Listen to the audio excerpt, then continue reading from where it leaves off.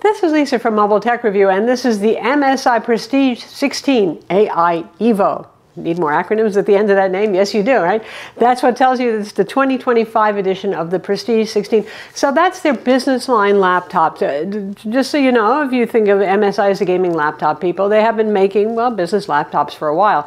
Now, Intel actually provided this unit to us because it has their new Core Ultra Series to H Series processors. That's the more high wattage, more performant processor. Not for Ultrabooks, more for mobile workstations typically, and for thin and light gaming laptops too. So we're going to look at it now and find out how that performance is.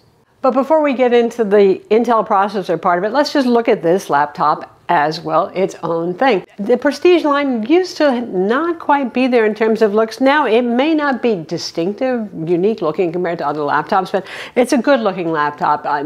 The design cues are all there for a pleasant looking magnesium alloy, very light. I mean, 16 inches and you're looking at like 3.5 pounds. That's a pretty impressive laptop.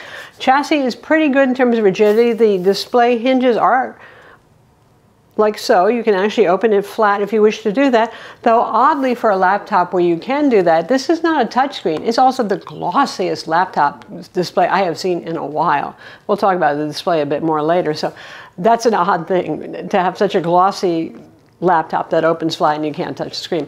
So I like the build quality. Two things I don't like: all the USB-C/Thunderbolt ports, USB-A, single one, and the HDMI are on the back, which means I'm constantly picking this thing up to plug things in and look at it. And the USB-C based 100-watt charger plugs into the back too. Not really convenient.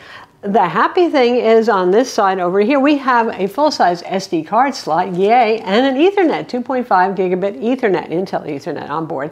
And, well, of course, a headphone jack, thank God we still get those. So that's the good stuff. And on the bottom, the ventilation grill area is huge. Oddly, only one fan. You know, it is an iGPU only model, this one. This one doesn't have a dedicated GPU inside. I believe there's an NVIDIA RTX 4050 model. Maybe they're going to be available. But anyway, so that helps offset the ventilation situation there. Now, one weird thing about this laptop, so this one says on the bottom that it is a pre-release laptop. Maybe the one you get won't do this, but if you pick it up and you hold it like this, it opens by itself, and then you pinch your fingers. It's kind of weird. I don't know. Strange. The keyboard on this is actually relatively deep travel for a fairly slim and light business laptop. The keys are very stiff, so kind of old school. That used to be a great thing. You like to feel that tactile resistance. Now it feels maybe a little bit much, but you know, that's personal preference kind of thing. It's not really a ding against the product, just so you should know. White backlit keys, oversized trackpad, normal stuff there. Speaker is pretty good, pretty loud and pretty full for something that is, you know, maybe multimedia. So, all right, we've covered the basics of what this laptop is. We'll get to the display part later, but the performance is the important thing here because this is a new generation of CPU. We have seen the Ultrabook level CPUs here, but this is the first with the H series just coming out now. So again, you'll see this in slim and light gaming laptops as well, not just in business laptops. In fact, it might be a little OP for something like this because this is probably more for your Excel jockeys and for people who are doing some presentations and stuff like that. Typically speaking, you know, it's certainly powerful enough to do Photoshop and stuff like that. It's not as AI focused, despite AI on the desktop logo and in the name and all that sort of thing. In terms of the CPU with 13 tops, that's a little low relative to some of Intel's, but it still does pretty well in AI tests. And you do have Intel Arc integrated graphics. It's the 140T that contributes also some compute power for AI. So, but I would say that most of the time the CPU would be paired with a dedicated GPU, and that provides a lot of AI muscle too. So it's great for showcasing just what Intel alone does, but maybe this isn't the one that most of you would buy who really care about that. That said, I don't know how many people are that into AI, but I know some of you are using it for stuff, so something to keep in mind. Being a current Intel generation processor, stacked design, very modern, 3 nanometer, all that sort of thing. Power efficiency is good here. Now we do have a crazy 99.9 watt hour battery, the biggest you can put in a laptop and still take it on an airplane, legally speaking, which also increases run times. One thing that used to be a big complaint with Intel was heat. noise, and short battery run times, the more powerful the laptop got.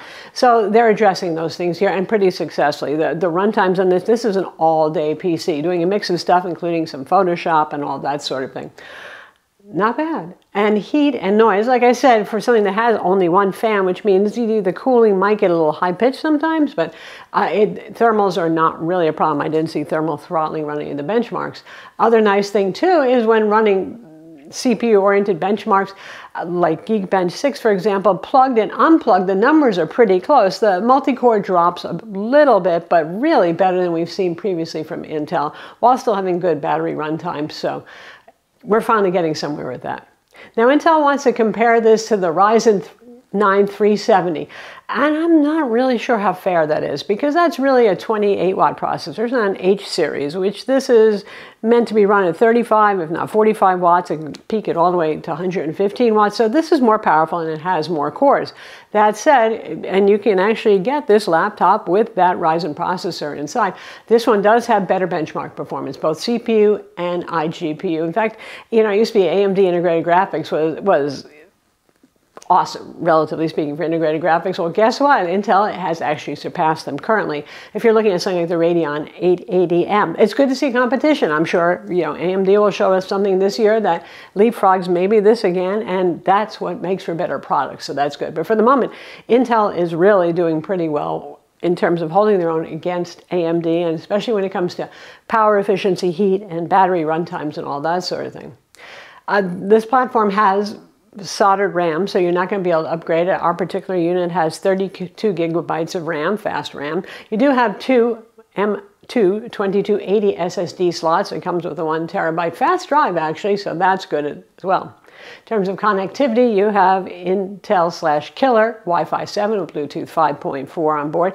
2 forms of biometrics. You've got a fingerprint scanner embedded in the power button, and you have a Windows Hello IR scanner. You also have a presence detection camera, so if you want it to lock when you walk away and that sort of thing, it can do that, or just save power.